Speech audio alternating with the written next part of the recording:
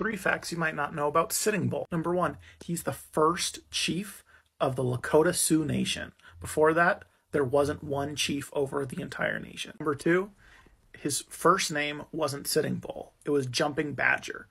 Sitting Bull was his father's name before it was his, and commonly in Native American culture, they'll pass on their name after an act of bravery. Number three, while on tour with Buffalo Bill's Wild West show, he became close friends with Annie Oakley, and he considered her like a daughter.